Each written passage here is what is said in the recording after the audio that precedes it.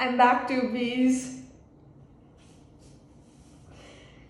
That was so bad. I'm not gonna use this.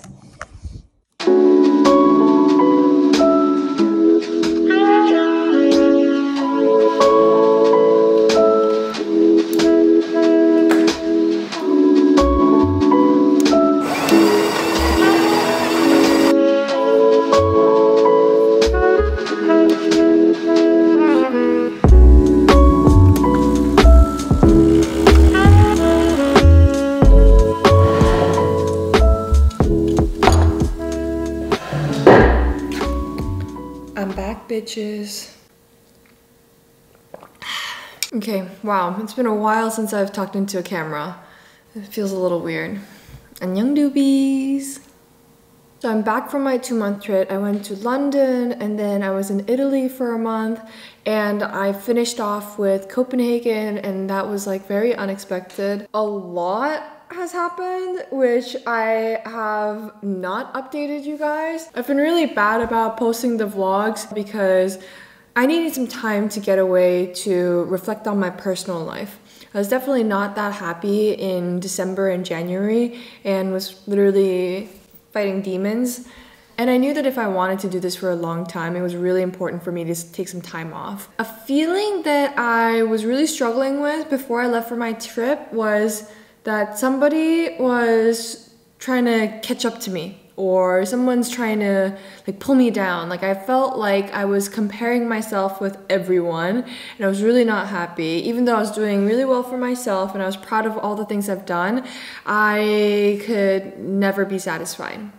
And I was really miserable, and I was looking for the next thing to chase. So I'm really, really glad I took some time off, because now I'm in a much better headspace and I'm excited to make videos, and I'm excited to be back home. I'm excited to cook as well. So a little life update. I did not get back with my ex-boyfriend. Things didn't really work out.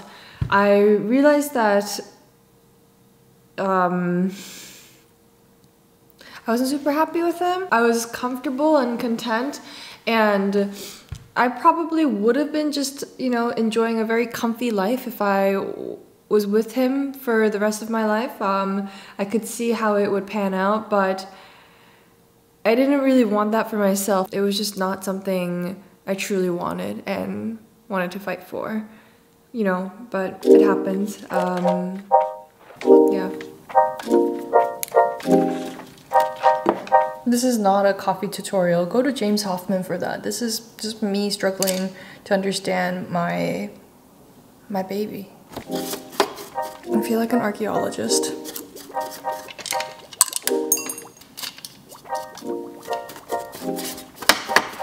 Definitely not a food safe way to clean your breville, but you know. Look at that, that's absolutely nothing. The heck? I thought it would just suck up everything, but it did not.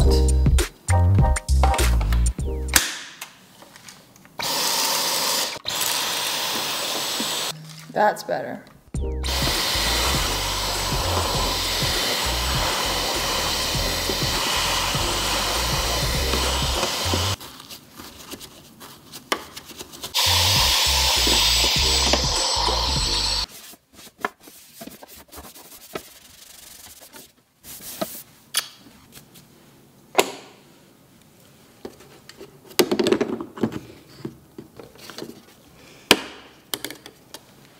Sounds about right.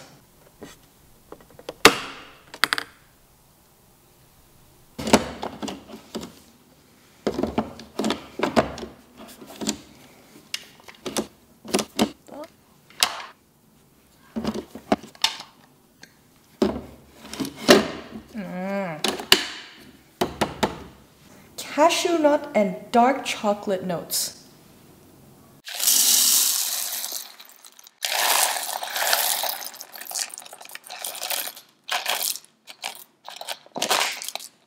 I know you're not supposed to like fill it up the entire way because the beans get stale, but you know, I'm a busy woman.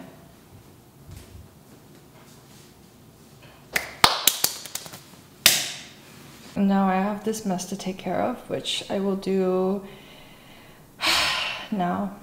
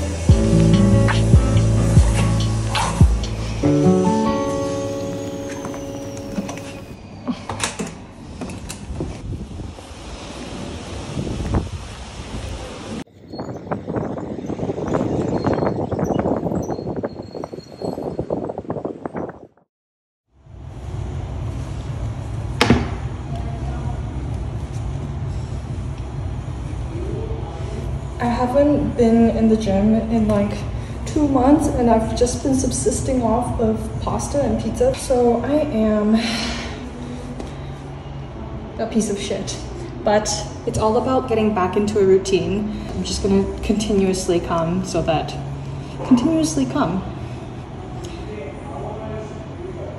I'm just really trying to incorporate it into my routine, even though I might be like shit for the first month. I don't know. I hate working out. Oh my god.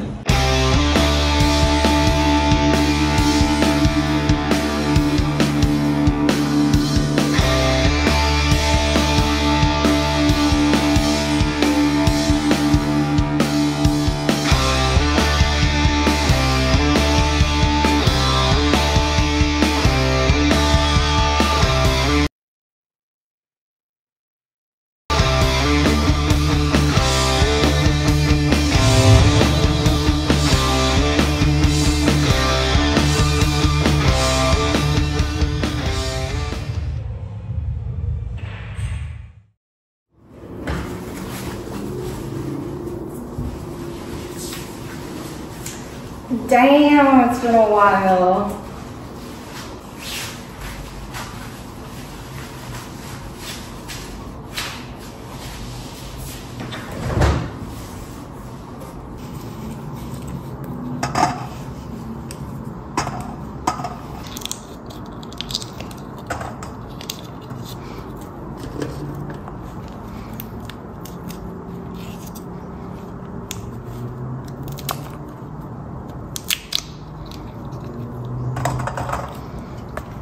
My peeling skills aren't great.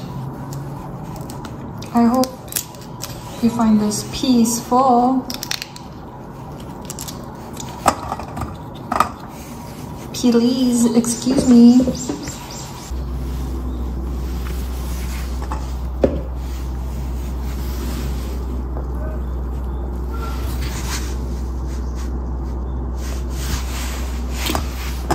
You know what instrument peas know how to play the best? Piano.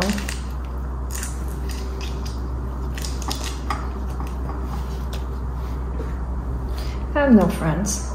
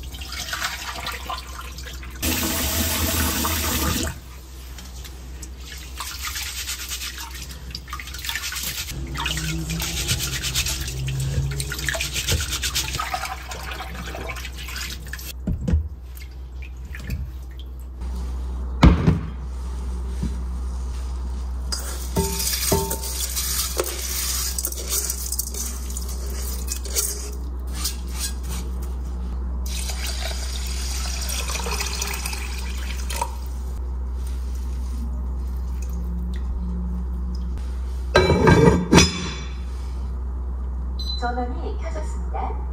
So a very staple Korean school food item is pea rice, wandukumbap, and I freaking hated it with a burning passion because the peas, like it would be really, it wouldn't be green, it would be like grayish green because it would be overcooked. Obviously they're cooking for like 500 kids, so they batch make it without much love.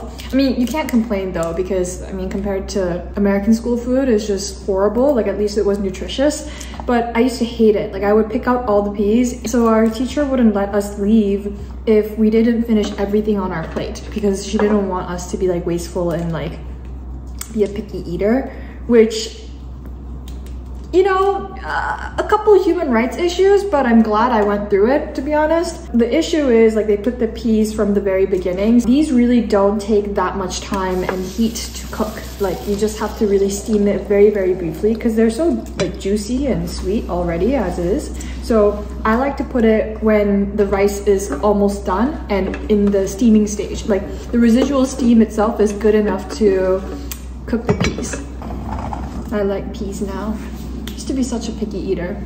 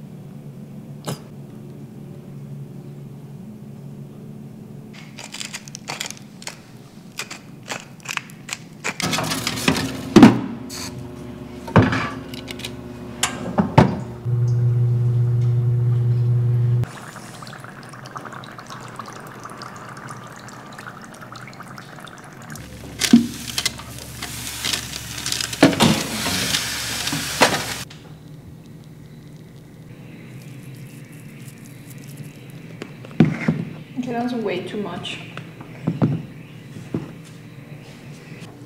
I'm gonna tell you all the things I don't love about it. First, I don't like how it's a little pale on the side. If I did put some egg wash on it, it would have been really nice and golden brown, just like you. I do not like how it's unevenly puffed. Bake it at a high heat so that the puff pastry puffs up and it's even, and then you kind of like bring the heat down and slowly bake it. Third, I put some black pepper on top. It kind of looks like soot. Puff pastry to sausage ratio is a little off. It does hold by itself, and the bottom is really nice and golden brown. I want the sausage to be kind of nestled in, like in a sleeping bag. Right now, it's like barely holding on to it. It smells amazing though.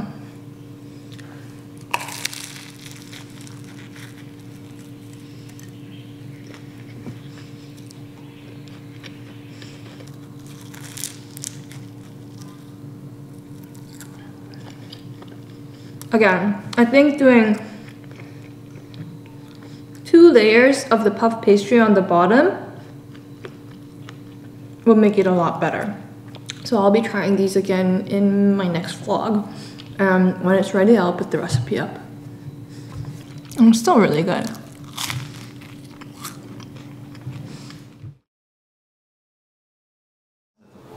Oh my god, Eugen. It's so pretty, I want to smash it.